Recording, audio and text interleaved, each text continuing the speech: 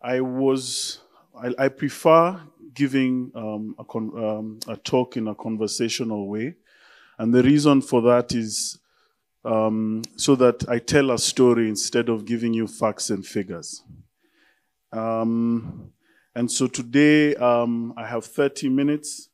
In fact, let me just set my timer so that I'm on time. And I will basically tell you the story of Fintech from the beginning to where we are today and where we are going. Before I start, I'd like to thank Strathmore Business School for inviting me. For me, this is an honor. I always tell people I grew up in Strathmore Business School. I did the owner-manager program in 2012. And the difference between the Kevin who entered in January and the Kevin who left was a big change. I dressed different, I talked different, I thought in dollars. Wanjiko makes fun of me all the time. And that transformation for me was life-changing. On the panel, I'd also like to thank the panelists, Kamau, Rose, Wanjiko, and Davin. People like Kamau and Rose, we started in the industry a long time ago together. Some of them were a little bit ahead of me, and I'll tell you parts of their story.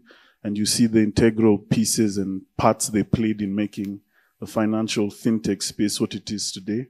And so I hope when we get to the Q&A session, you ask them tough questions about now, but also then.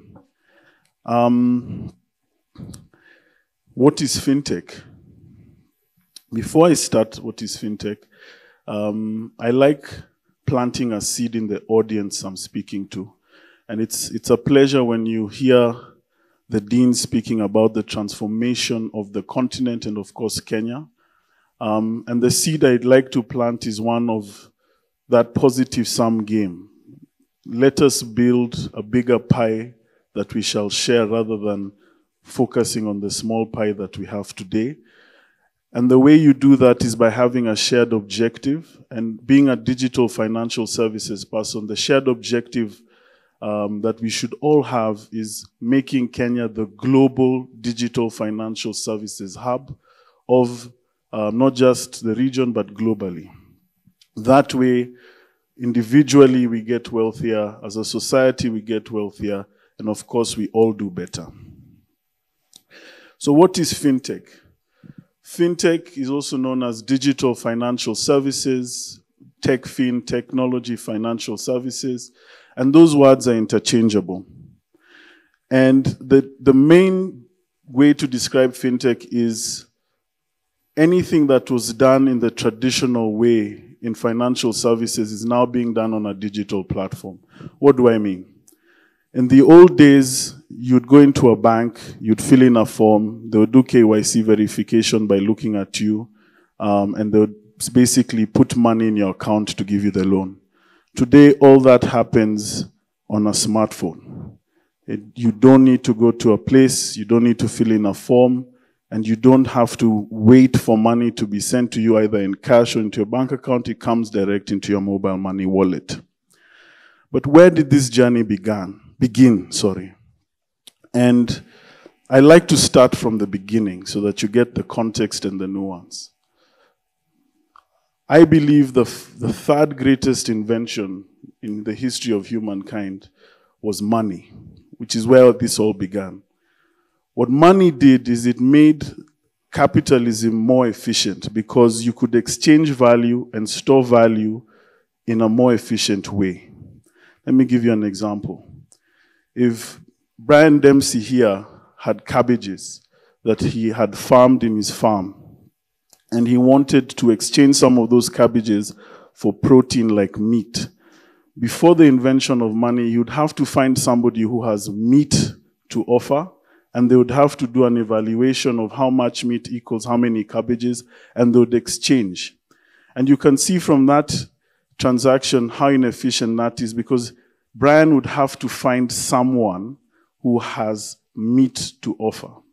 Today, with money, what you need is somebody who wants the cabbages. You exchange value at that point, and then you take and store your value using the money and go to look for somebody who has meat, and then you exchange it for the meat. And so that's the beginning. The second point is what I think is the second greatest invention in our human history, which is debt. And I know people don't like that word debt and they don't like loans. But debt is basically future value being captured now to create value. In simple terms, it gave the creators and the innovators an opportunity to start building and creating value before they had to accumulate value of their own.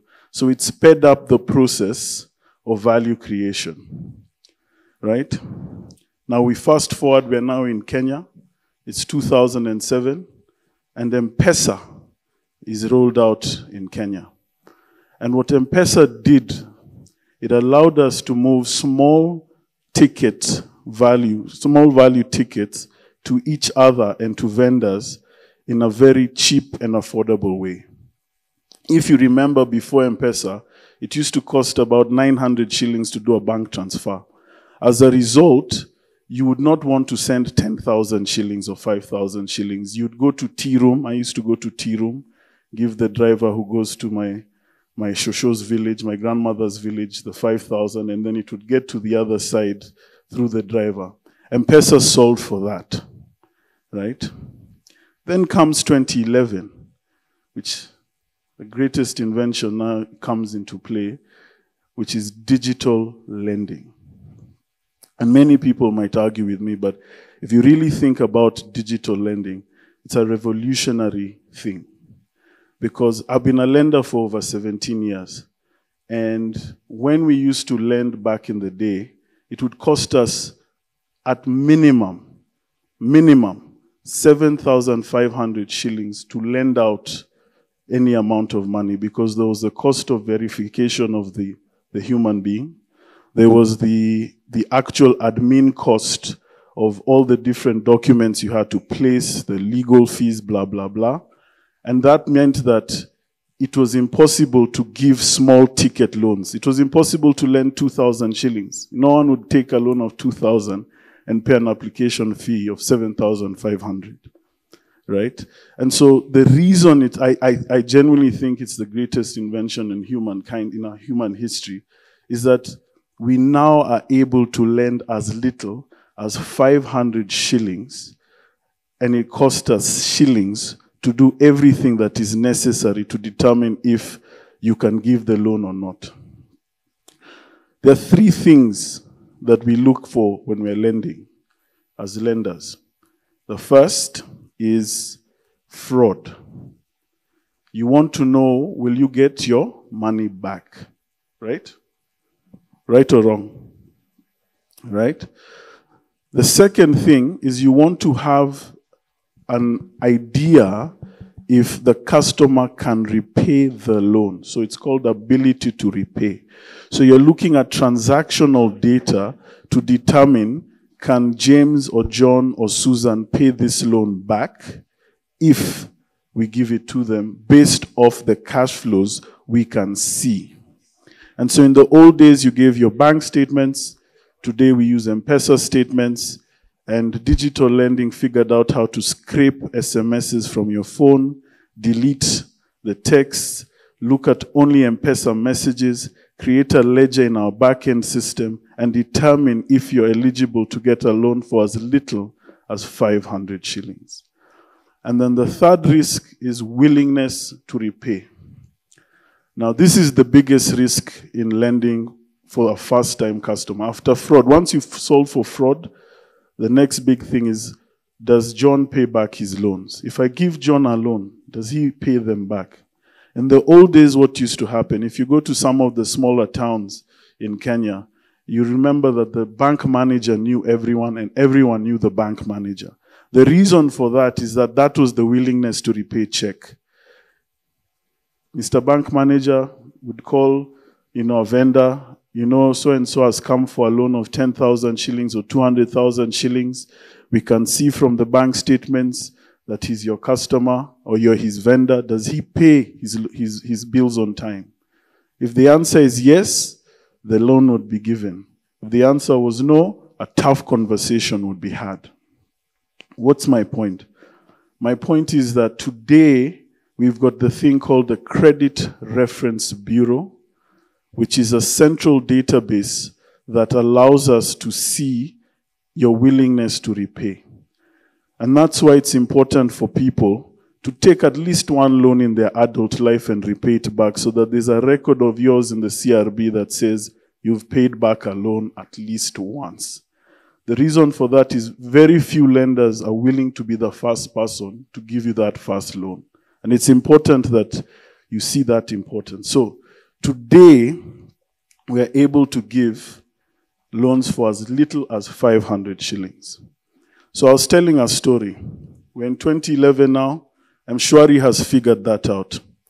When Mshwari was launched, it made sense to me and many other ecosystem players, because to do a fraud check, they already had all the subscribers. So it was very easy. They could see this person has used this line for 6 months. Probability that the fraudulent is low. So it made sense to me. The ability to repay, they had M-Pesa. They could see that I had transactions of 100,000 shillings every month. They could see other people had transactions of up to 1 million shillings every month. So taking a risk, giving them 10,000 shillings, didn't mean that much. It made sense. And then, of course, they were able to do a guesstimation of willingness to repay. If I have 500,000 shillings flowing through my M-Pesa statements, why don't I just give John this 5,000 shillings? If he repays, we'll recover the money from his... If he doesn't repay, we'll recover the money from the transaction fees over time. It's not that much. He moves a big volume. And if he doesn't repay, we now know he doesn't repay, but you could justify that first loan.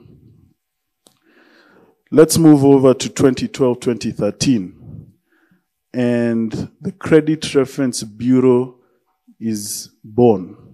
Regulations are issued by the central bank, and we have the first iteration of the CRB regulations. And in those days, only negative data was put into the bureau.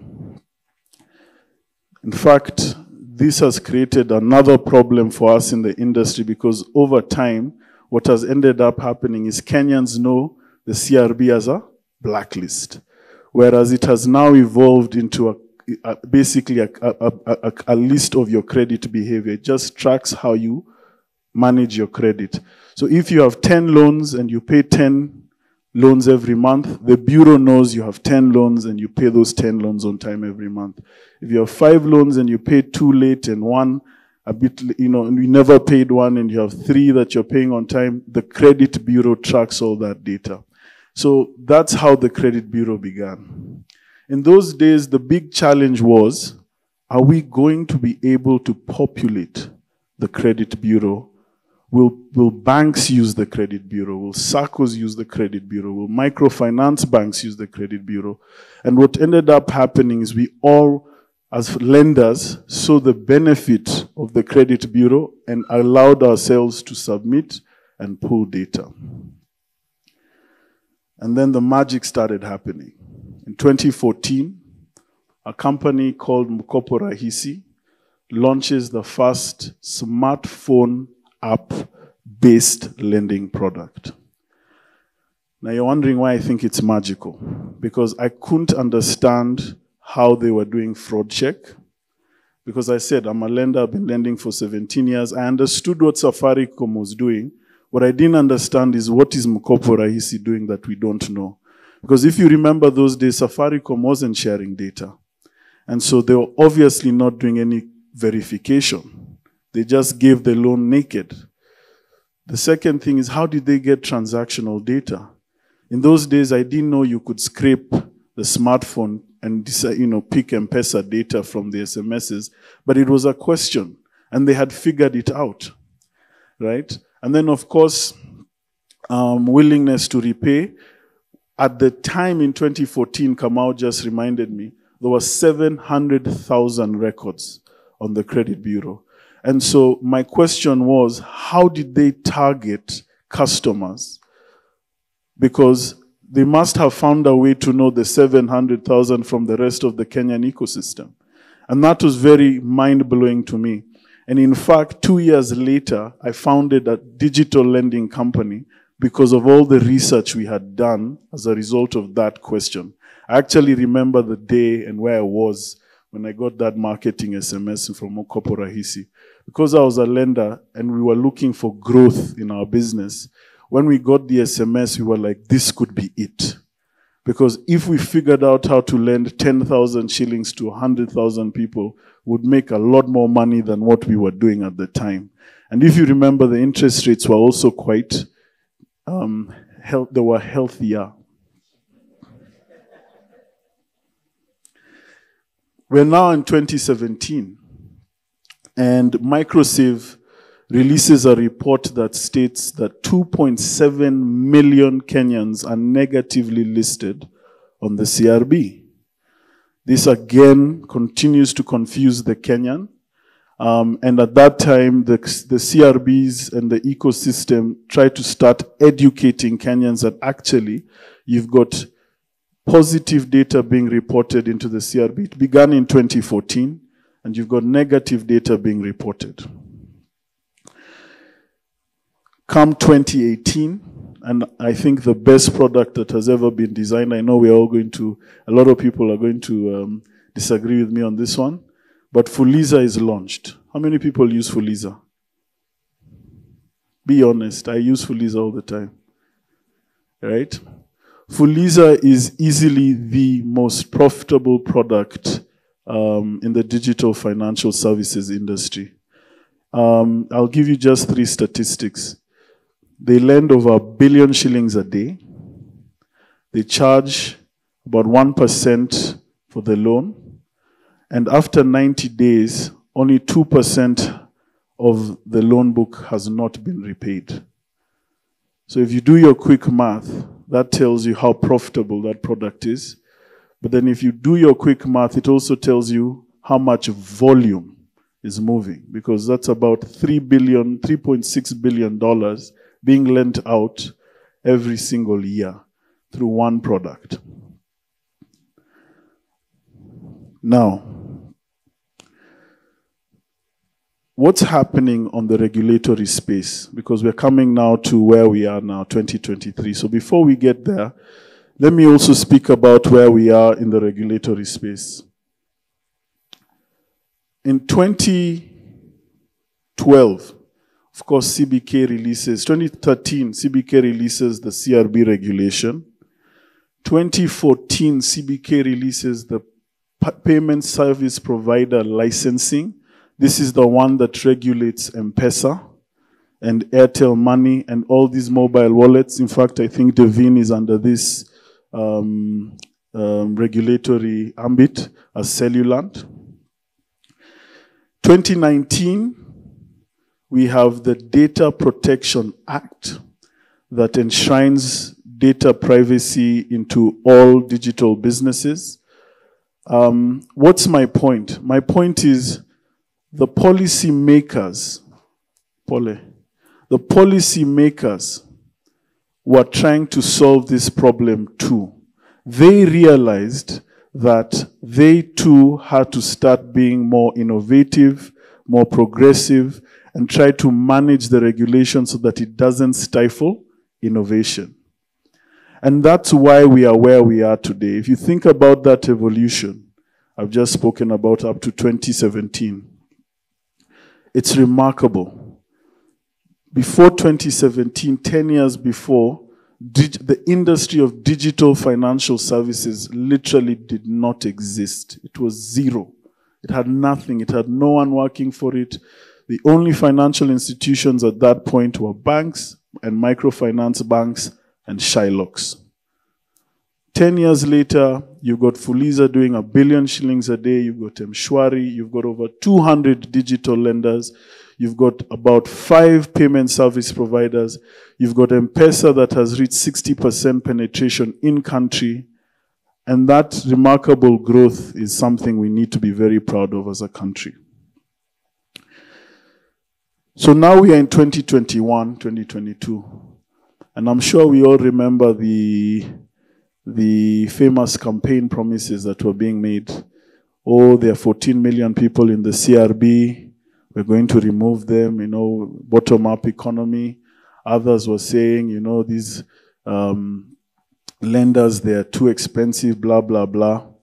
But what that told me as a digital financial services player is we now have 14 million records on the Credit Reference Bureau. And because I knew that both positive and negative data was being submitted, that was a very good sign. So by 2020, Kenya was the fourth best data. I think it was doing business report. We were ranked fourth in the world for data credit information sharing mechanisms. Fourth in the world, first in Africa. Then something happened in 2022, November. Hustler Fund. How many people have used Hustler Fund? Very few. I'm disappointed. Hustler Fund is a brilliant, brilliant product. Why? The Hustler Fund solves for a thing called the first loss risk. If you remember, I said that one of the biggest challenges in lending is that the first loan you have to give out is usually the riskiest because you don't know if this person is going to pay you back, right? Now, you've got the government giving you at least 500 shillings to demonstrate to everyone else that you pay back loans. And they're charging you 8% per annum. It's the cheapest money in the country. Even the government doesn't borrow at 8% per annum. Right? So if you're genuinely in business, you should be using Hustler Fund like crazy. I'm on my 10th Hustler Fund loan. I have saved over 550 shillings. My limit has moved from 950 to 1350 today. Right? At some point, no, that's a big deal because I'm getting 1350 at 8%. Even government doesn't borrow at that rate. If I continue taking it and I get to a limit of 100,000 shillings, at some point I'll have access to 100,000 shillings at 8% per annum, right? And I will have savings that I can access at some point in my future. They say it's a pension, which I believe, by the way, and I hope that they keep their word, that I'll be able to access that savings at a later date when I genuinely need savings because I'm an old gray-haired man. So Hustler Fund was the next big thing. Hustler Fund will take financial inclusion to the next level because it basically solves for that bottom of the pyramid piece. Those people who would never have gotten loans now will be able to get loans. And if you think about the objective of capitalism, which is to get capital to those who need it, what the Hustler Fund has done is that it gives every hustler entrepreneur at least 500 shillings to start some game to make money. And that's a very important thing. And I know the argument is, 500 shillings is too little, blah, blah, blah. We had to start somewhere. We are not Switzerland that has bucket loads of money. We had to start somewhere. And the example I like to give around Hustler Fund is in 1954, the US started the Small Business Administration Fund, which is exactly like Hustler Fund, but in 1954. So none of the digital aspects of it, but had all the elements of trying to get the money to the bottom of the pyramid and to those entrepreneurs who had innovative ideas so that they could start building something. Today, let me shock you, that same fund was the fund that gave Apple their initial capital of $12,000. Today, Apple is worth almost $2 trillion. So just to make the point of, we needed to start somewhere, 1954 to 2023, so we're many years, 70 years behind, but we're many centuries ahead of our peers, and I know it's not good to compare yourselves with the bottom, but I think as a nation, we need to basically pat ourselves on the back for how far we've reached around this issue of financial inclusion. So I guess the next point is, where are we going? What's the next frontier? What does the future of fintech, finance, DFS, digital financial services look like?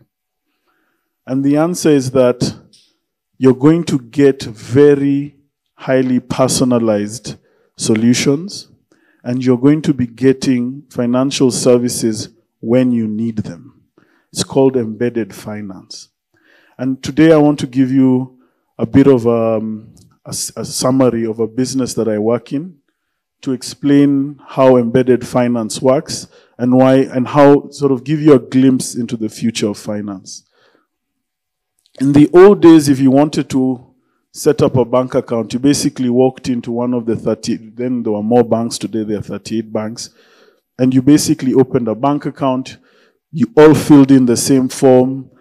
There was a question that would ask sometimes, which industry are you in? But if you worked in banking, you knew no one really looked at that. They were more interested in your deposit and your cash flow within that bank account. The company that I'm talking about is a company called Oye. And what Oye does is that it seeks to empower the boda boda rider, right? And the way it's done that is that it studied the boda boda rider for a whole year. There are 2 million boda boda riders, 2.347 bikes in the country. 80% of those bikes were financed, right? I hope we're together till there. 99% of riders are men. Is that surprising? Now, what are their biggest challenges? The first biggest challenge is that 36% of all road traffic accidents are boda boda related. Sure, if you go back to your villages, you've gone to the hospital, you've seen the ward that's for boda boda guys only. The interesting thing about the accidents these boda bodas have is they're not usually fatal. They break a leg, they break a toe, they break a thumb, they break a finger, they scratch, they get a cut, they need a stitch. And so usually the cost of the hospital cost is not as high as you think, right? What's the second problem we saw?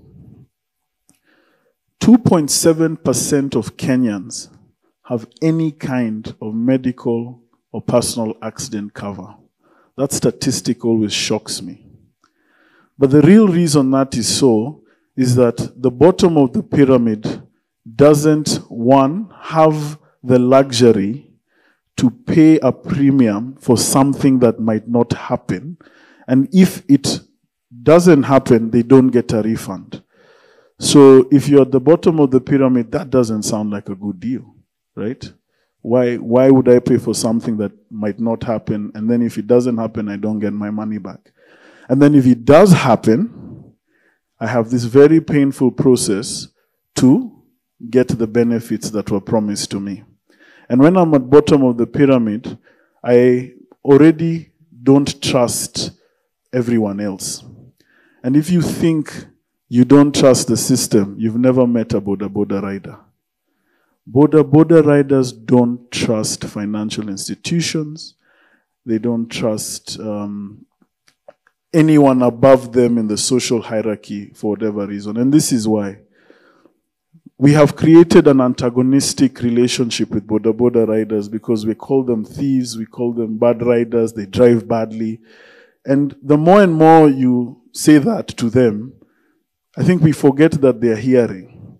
And what has ended up happening is that there's been a built-up resentment over time against car owners, for example. So the same way you don't like them, the same way they don't like you, right? The other insight is that because there are many, I said there are how many? 2 million. Everyone sees them as an opportunity. So there's always somebody trying to take advantage of that number of people for some good. Political, we see them being used in political rallies. If you want to sell a new item, you go to the boda boda community first, blah, blah, blah. And so it's a completely low trust society. So that's the second problem we identified. And then, what we decided to do is we decided to solve for the trust, and we decided to solve for the insurance penetration, and we decided to solve for the product that gives them some money. So what did we do?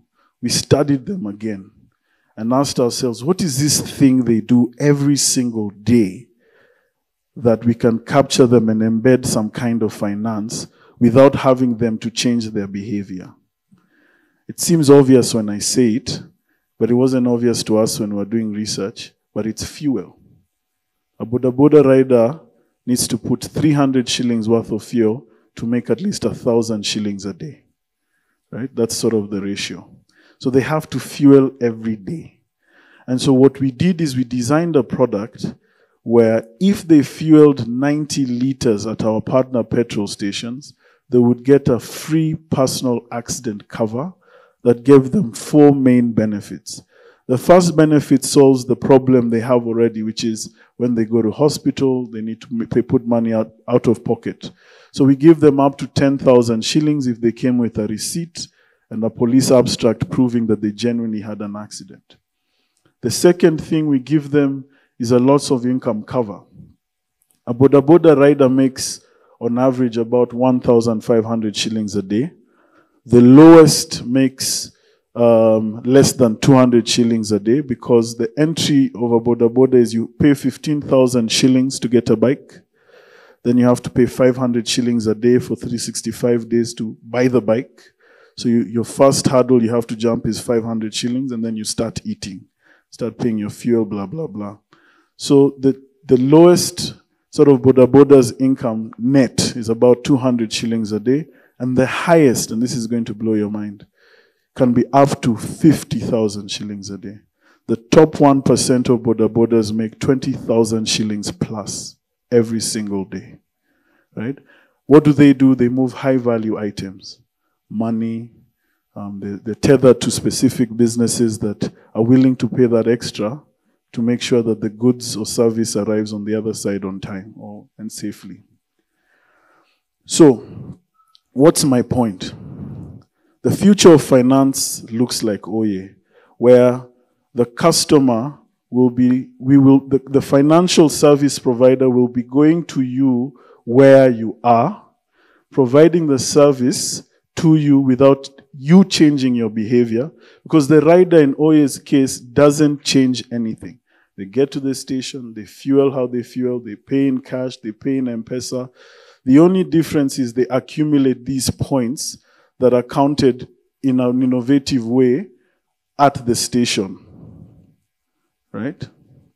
And that gives sort of a sense of the future of finance. It'll be women-led products. When you go, say, shopping, and I'm just choosing that because that's what came to mind, and say you're paying for school fees, right? And your child has some kind of ailment or allergy, and we the digital financial service providers know that because we offer you some other kind of product, we can be able to embed some kind of insurance for specific, school type insurance into a product at the source of you paying school fees. Things like that are the future of finance. Now, I was asked to also talk about the Data Privacy Act, the Data Privacy Act 2019. And the way I wanted to frame it is data privacy. The fact that we have a Data Privacy Act means that we're living in a very modern society. Because what we're basically being told by policymakers is you collect customer data, they're called data subjects, and you must treat that data in a specific way or you suffer the consequences. Why is that a good thing? It's a good thing because the data is actually not supposed to be owned by the company. The data is your data. It's you who generates the data. The only difference is that we store it. So you must have some rights over that data. And this is what the Data Protection Act does. It creates these two categories of data processor and what's the second one? I'm forgetting. Data processor and data controller, yes. And each of those types of data, those two categories have different functions and have to use your data in a very specific way. You as the data subject have very specific rights that you have. And so if, for example, you want your data deleted from a business, you can ask for that data to be deleted. The challenge with that is, on the business side, we've never designed our systems to remove data of one client. And so what is happening now is we're trying to figure out best practice. So what we're doing at the association is we're working very closely with the Office of the Data Commissioner to ensure that we have a sort of a template data policy that digital credit providers can use.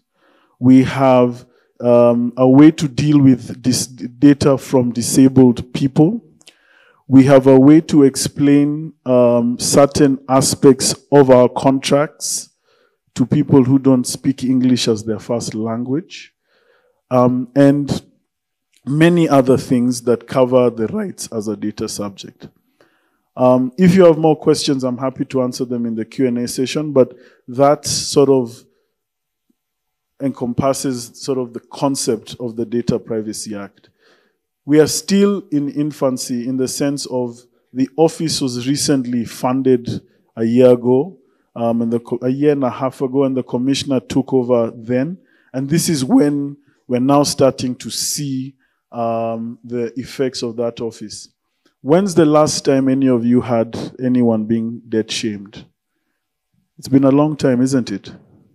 If you really think about it, it used to be a lot of noise. Even when I entered today, Eunice, the first thing she said, have you guys stopped shaming customers? But if you really think about it, the last time that happened, it has been a long time. Why? Because of the Data Protection Act and the Office of the Data Commissioner. At this point, I'd like to say thank you and let the panel take over now. Asante sana.